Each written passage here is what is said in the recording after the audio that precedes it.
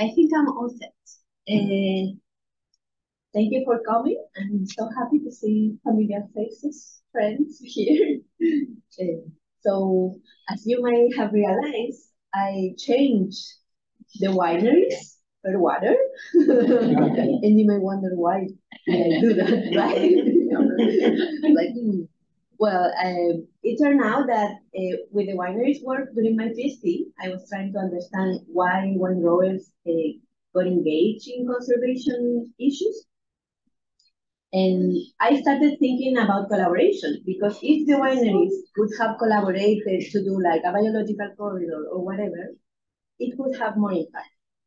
And I was thinking about those collaboration and conflict management things that we see in John's class.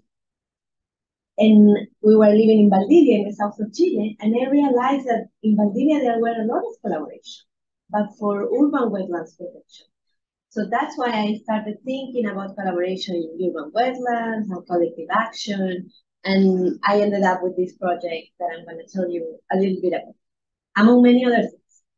So I have to confess that it was hard to prepare this presentation because I want to tell you many things, and it's going to be jumping from one topic to another probably, but it's because I want to tell you about my postdoc research, but also about the things that I've been doing at the Wetland Center besides the postdoc. So this is a picture of one of the wetlands I've been studying. This is neighbors and community leaders from the Angachilla wetland. And as you can see, they are like very powerful and committed to the protection of their wetland. And they are there like cleaning up and getting rid of all the invasive species that is covering up the mirror, the water mirror. So today, I'd like to tell you a little bit about socio-ecological transformations, which is kind of the theoretical framework of my postdoc project, about civic ecology and social practice theory, and also why Valdivia is interesting to study transformations. Then I want to tell you a little bit about the Rio Cruces Wetland Center, where I'm working now. Then the work we did for the Ministry of Environment, in which we helped them to prepare the guidelines to implement the urban wetlands law at the national level. And then I'm coming back to transformations and the postdoc research. I hope I'll have enough time. Well, I don't know if you have heard about this concept of socio-ecological transformation, but when I started looking for literature about collaboration and collective action, I found out a lot about literature on transformation was talking about that. So in the international community, if you look at the Sustainable Development Goals and the 2030 agenda, they say that we have to transform the society to reach those goals, right? And in response to that, a lot of literature has appeared, talking about a large movement calling for transformations to sustainability. It's a kind of ambiguous term, but Patterson defined it as fundamental changes in structural, functional, relational, and cognitive aspects of socio-technical ecological systems that lead to new patterns of interactions and outputs. So what the authors propose is that we should go beyond adapt and mitigate climate change or global environmental change, but we should be more radical and transform our society and structures. So it's kind of very ambitious, but very interesting. And there are a lot of frameworks out there that talk about how to analyze these transformations. And they mention different phases. For example, the first one would be triggers or pre-transformation, which means that there are major social or ecological disruptions, which in turn creates windows of opportunity and trigger this transformation of socio-ecological systems. We also have then preparing for change, navigating the transition, and finally institutionalizing the new trajectory. So the idea is to move a socio-ecological system that is going in an unsustainable pathway to change that trajectory to a sustainable one. And you can go to all these phases sequentially, but also it could happen that some systems that are too they could be facing 2 or more stages at the same time. So this is one framework, and I'll go back to it later. But also there is another one that says that there are 3 different types of transformation. So, okay, how can we do that? How can we do this? And there are 3 different approaches, but they are not mutually exclusive, they are complementary. And one is a structural transformation, which relates to fundamental changes in the way production and consumption is governed and organized. Then we have the systemic transformation, that are intentional changes targeted at the interdependencies of specific institutions. And the last one, which is the one that I'm focusing more, which is enabling transformation, that focus on human agency, values, and building capacity to be more effective in these processes. So one thing that was very interesting about the literature is when I found out about the STEAM labs, which are creative spaces or safe spaces facilitated to design and foster this deliberate change. And I found them fascinating because you could apply all the facilitation and conflict management and all the John's skills in this kind of labs. That actually comes from social innovation labs or sustainability labs, but they target transformation. So they have emerged to provide interactive, participatory innovation spaces that allow for experimentation with new socio-ecological, technological system configuration and sustainability pathways. So the idea is to create an innovation, to think outside the box, and see how can we develop multiple solutions to the challenge we face.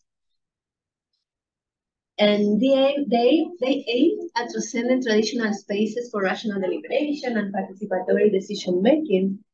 And this is one of the things I will be working on this week with John. Yeah.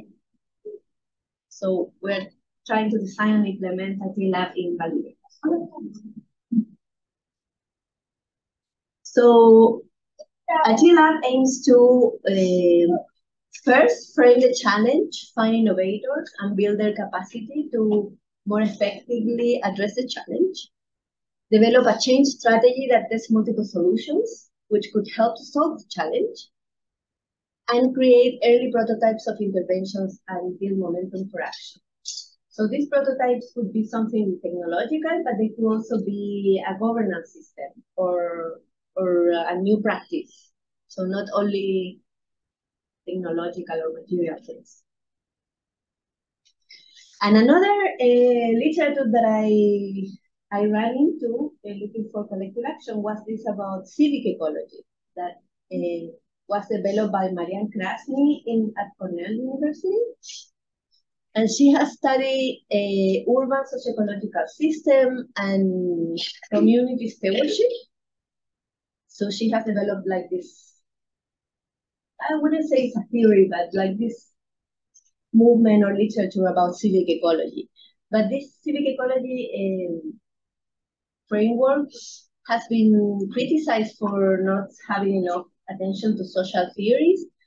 So there are other studies that talk about that it would be interesting to use social practice theory to study the civic ecology movement.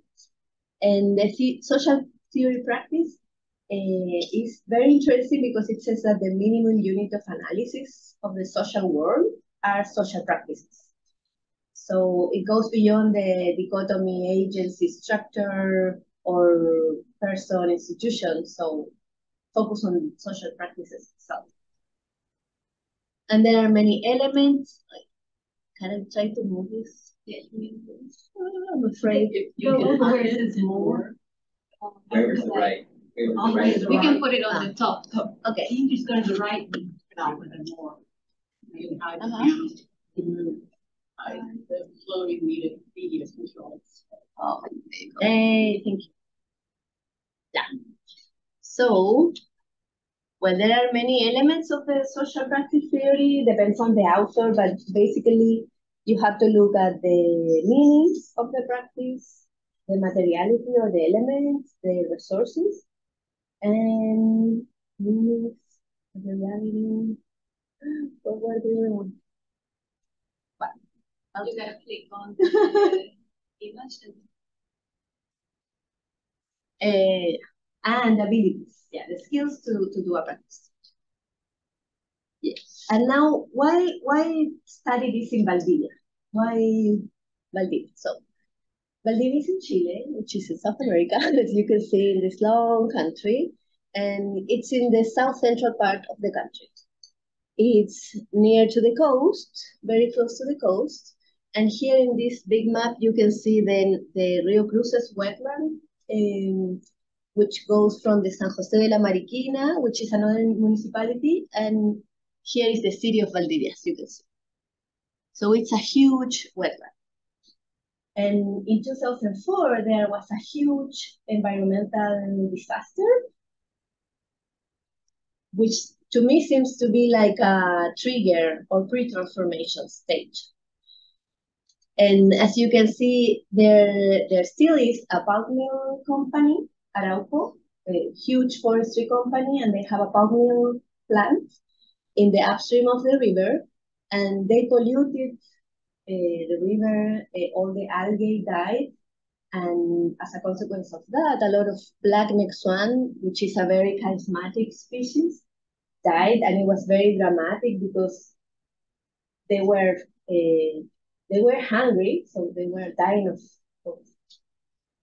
yeah, they didn't have food, so they were very weak. And some people in Valdivia saw them like falling from the sky in the backyards. So it was really shocking for the Valdivian community.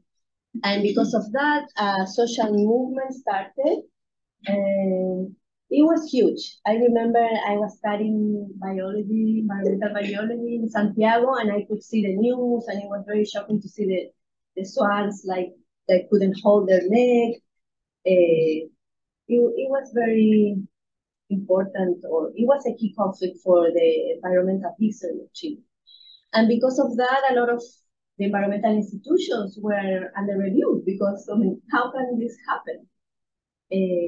And also the word wetland started to be more prominent and to appear in our vocabulary. We didn't talk about wetlands before this event. So what happened is that, okay, in 2004, you have the disaster, the social movement started, and then there are a lot of accusations, legal issues, and in 2013, there was a historical trial that says that Arauco is guilty, and they have to pay an important compensation of money. And what they were gonna do with the money, so they created it was a consultancy organism composed by citizens and scientists, the Consejo Consultivo Social, Social Scientists Consulting Committee. And they decided that the money would go to 5 measures, compensatory measures, a long-term monitoring and a diagnosis of the wetland, a community project, and a research center, which is the wetland center that I'm currently working. And another one that is a wetland, it was like an artificial wetland outside the plant to see how it was doing, like the wastewater. That I think is not working very well, of course, because 2 years ago we started losing swans again. So this is how the center looks like. And I would like to show you a little video. Unfortunately, the video is in Spanish, but I would like to show you in first minute, so you can see, because there are aerial videos of Valdivia, and you can see how it looks in this place. Where's the... See the podium. Centro de Humedales.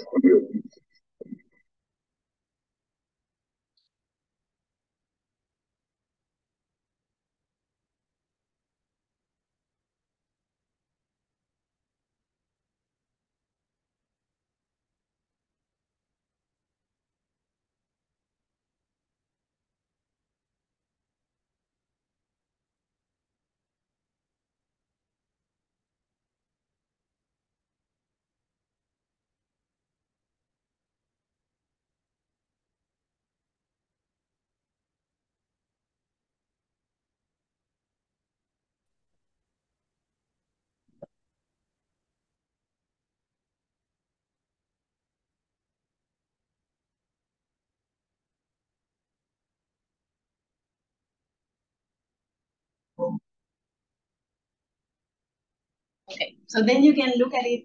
It doesn't have any captions, but you can look at it later, the whole video. But as you could see, we do so conservation research, education, and also conservation practice. So the people that we work there, we really like to do both things, conservation research and practice. And that has been a challenge because in Chile, it's not common to have a boundary organization. Like in US, they are more common. So everyone is pushing us to decide, no, you can be just a research center or an NGO, but you can do both.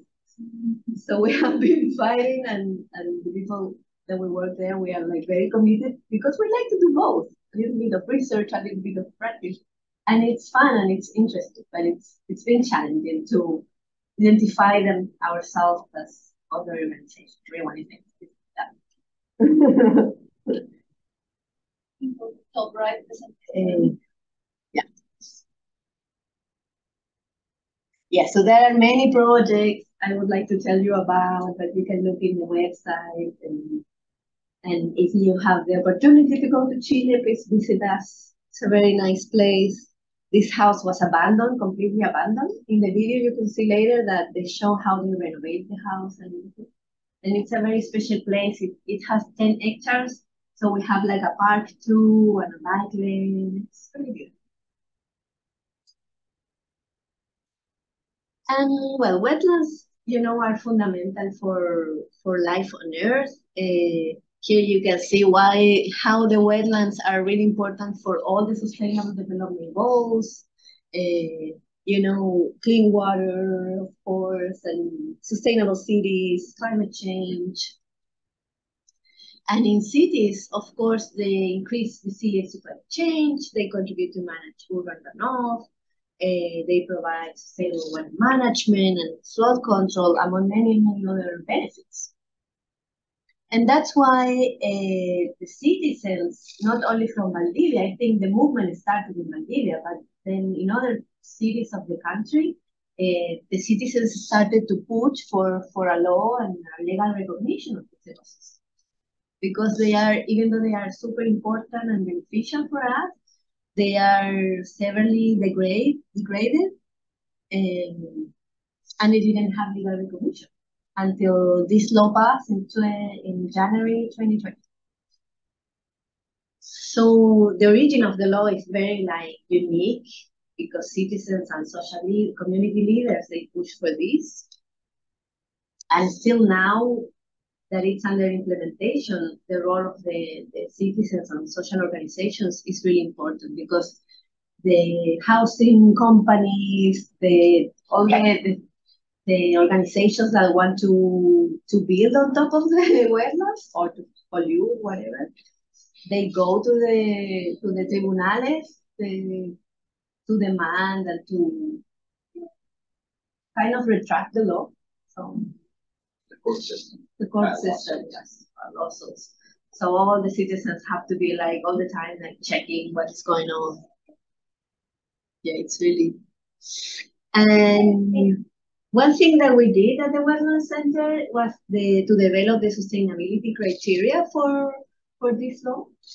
So in March 2020, we started this project, and it was very interesting because the Minister of Environment asked for an architect, expert in urban planning, a lawyer, an urban ecologist, and an expert in facilitation. So in that case was key, all the things that I learned in John's class and in TCD. So all the opportunities I had to practice the skills. So we did this project and we had to develop this sustainability criteria for urban wetlands, which is in the guidelines for the implementation of the law. It's like you have the law that is only 2 pages, but then you need the guidelines that tell you how to implement it. So at the beginning, we didn't understand what they wanted for us to do. What is the criteria? What do they want from us? And the lawyer was key there, and she said, you know, when there is a lawsuit or something, the lawyers need to know, need a criteria, like a rule or a norm to decide if this goes against the wetland or not. So we put together an interdisciplinary team. It was more than the people that the Minister of Environment asked for us. So we had a expert in conservation, Ignacio. He's the director of the Wetland Center, and he did his PhD here at UF in Soil and Water Department.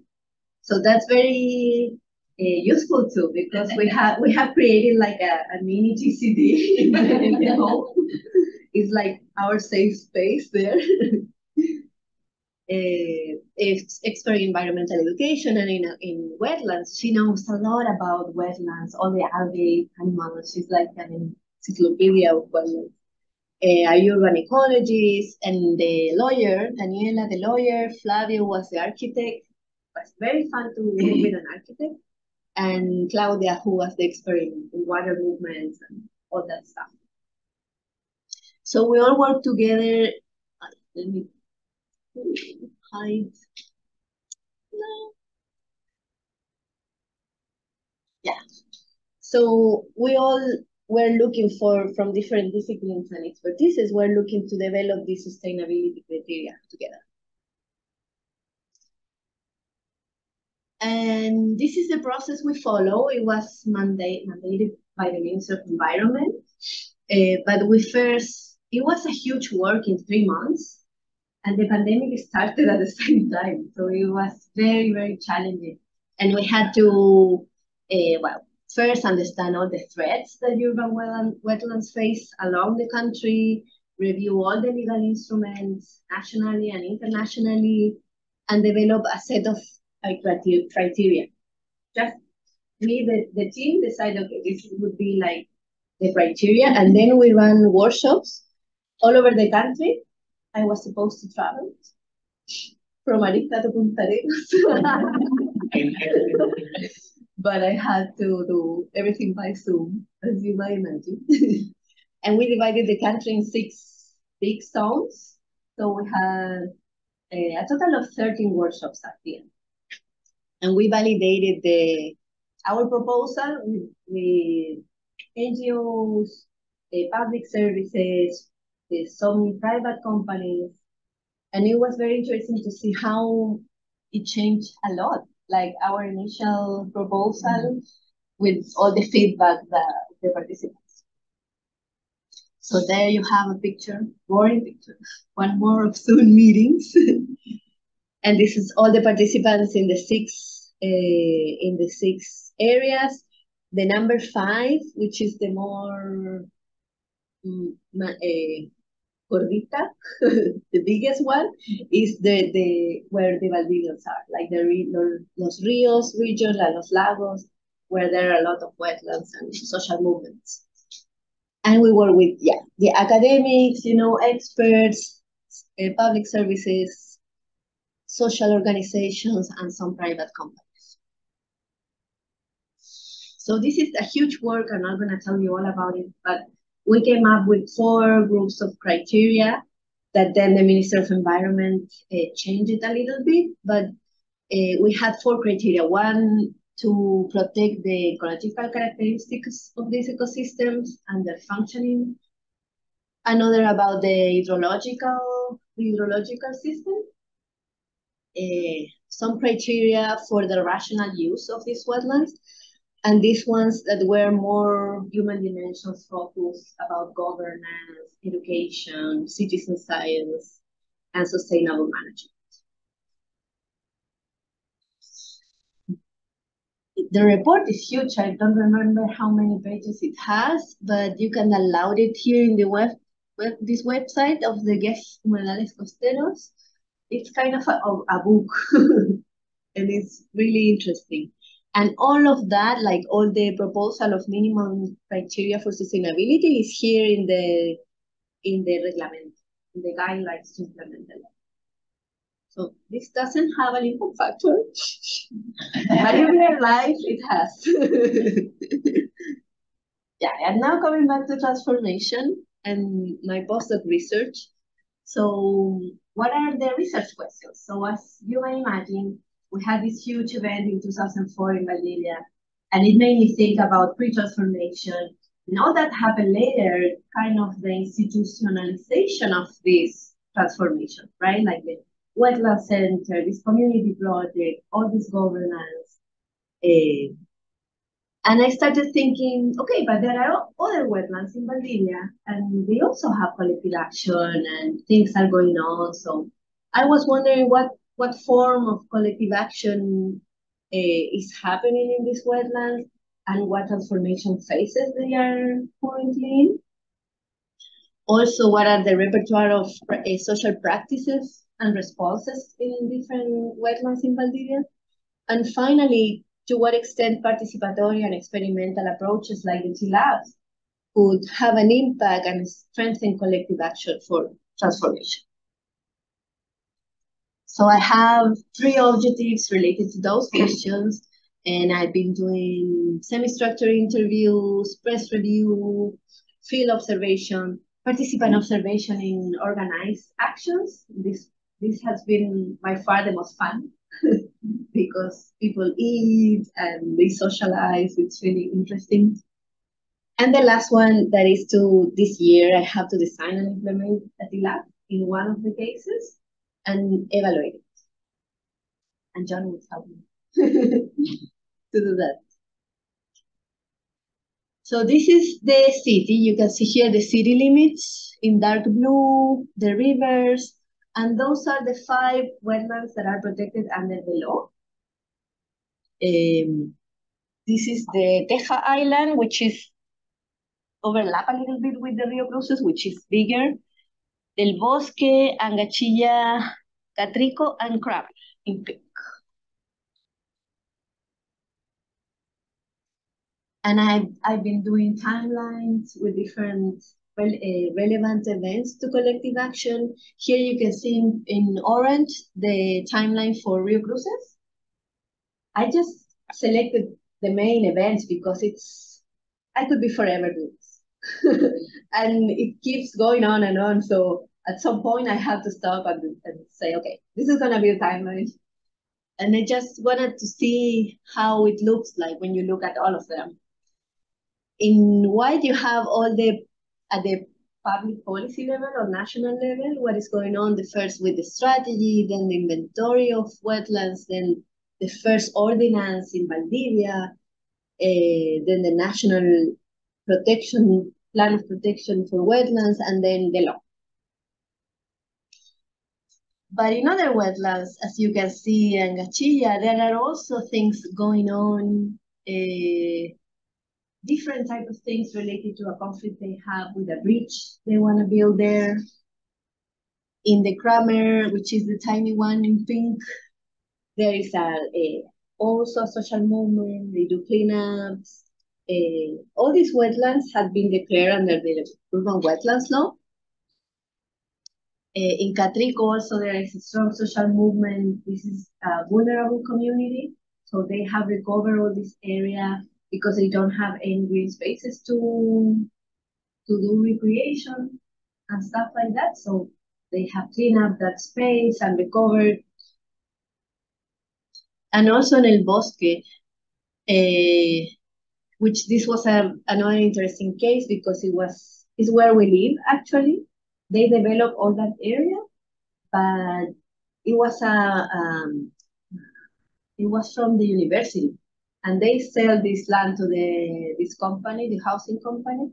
But they say, okay, we're gonna sell you the land, but you have to protect this piece of forest, which is like, it's amazing because you go there, you're in the middle of the city, but you can find trees, like very old trees. It's like being in a Valdivian forest, and you have the forest and the wetland in the middle of the city. And that was the commitment to protect this part, and they created an ecological committee composed by neighbors, and they focus a lot in environmental education, and they have more infrastructure and things like that. And when you look at all of them, at the beginning I thought that the rest of the wetlands would follow, or everything started with the Rio Cruces. But for example, in the case of El Bosque, it started earlier or kind of at the same time. And also when you talk with people, for example, in Angachilla, they say, I hate when they say that all started with the Rio Cruces and the swamps, because our fight is different and it has nothing to do with the Rio Cruces. So it's been interesting to see like all together how it unfolds. And with the participant observation, we've been participating in different activities, and we have seen that there are kind of 5 big groups of civic ecological practices.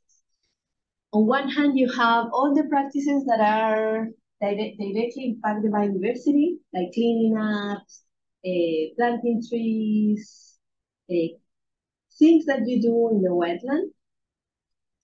Then there are practices related to governance and conflict management, meetings, things to solve problems. Also practices related to create awareness, festivals, photograph, guide, paseos, where you go walk and take pictures just to invite other neighbors, invite them to see the wetlands, or biking, for example, things like that. Other practices that are related to self-organization and management, meetings and stuff like that, and practices related to environmental education, capacity building. And here you can see an illustration. This is from south view from the city, aerial. And you can see some of the main characteristic practices of the different wetlands. Here is in El Bosque, for example. They focus a lot in environmental education and kids. It rains a lot, that's why they have umbrellas. The bikings, the carnivals in Catrico, the people in the water in Angachilla. There are women in Angachilla that do quilt, and it's very, very nice. And this is one of the Sundays in Angachilla. They meet every Sunday in 3 different parts of the wetland. And in this part, they get there like every Sunday since 15 years ago. And they get into the water. If it's winter, they clean up the forest that surrounds this area. But in summer, they get into the water and they try to get rid of the invasive species, but also they find a lot of garbage and trash inside the water. Like every time they go, they find new stuff. And this is an old washing machine. So it's amazing. And one of the interviewees said to me that I found really interesting, that they go there to heal the system or the wetland, but actually they are healing themselves. So it was very nice. So he said the word healing appeared to us when we work on Sundays in Angachilla wetland. We converse a lot, we felt, we reflected, we theorized. We chest high water, collecting plants, we converse a lot and arrive at this idea of healing.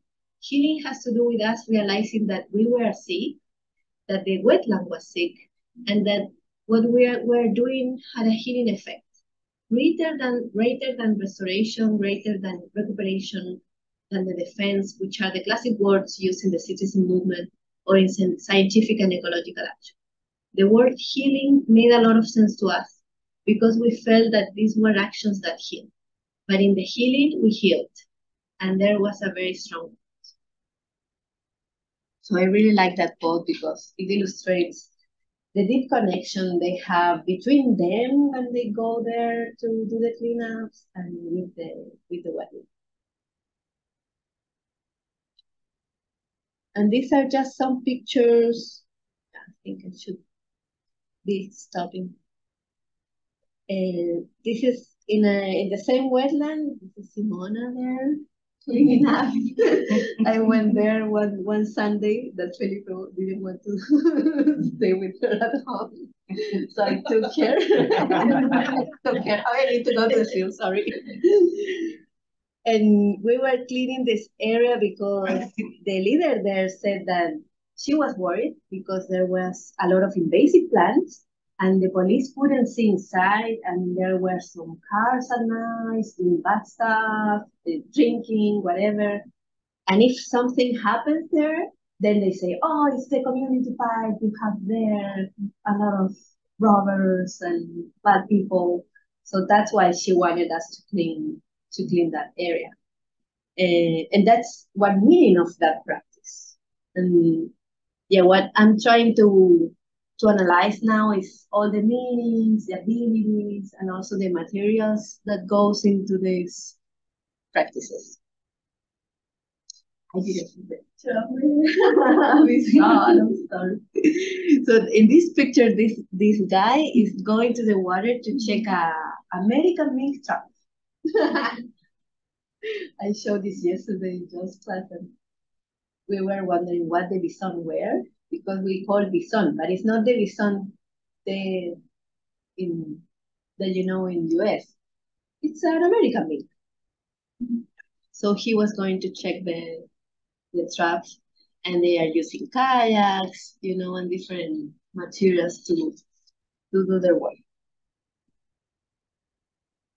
And some of them go into the water, and the rest of us go stay there and get all the branches and things like that, and we move it to other places with this carretillo. And after that, it's really fun because there is a lady that goes there and she cooks sopaipillas, which is like a fried bread. That's the best sopaipillas in Valdivia. So it's really nice at the end, like everyone sharing food and talking. So the pictures I show you is in this area. So this is the whole wetland. Well, it's bigger, right? It goes down there, the river, the Langachilla River. But this is the wetland. Actually, our house is here. This is Del Bosque neighborhood.